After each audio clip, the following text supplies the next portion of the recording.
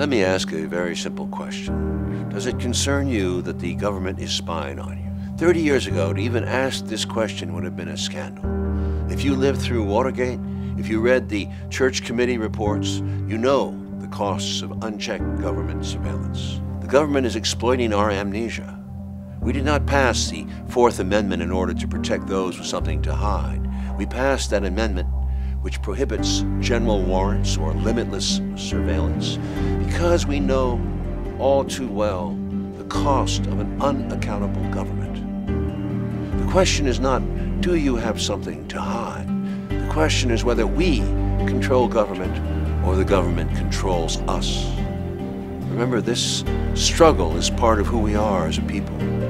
This country was born in rebellion because the British government was exerting too much control over American lives. We broke free and began to create a system of government meant to protect liberty. Our national history reveals a constant struggle to stay true to this value. We face one of those moments of struggle right now. Recent leaks have given us a glimpse into our government's gigantic surveillance machine. It's a machine that is eating our freedom.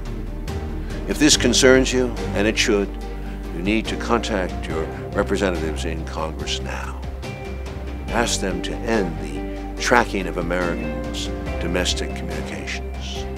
I won't stand idly by while our civil liberties are eaten by the NSA's surveillance machine. You shouldn't either.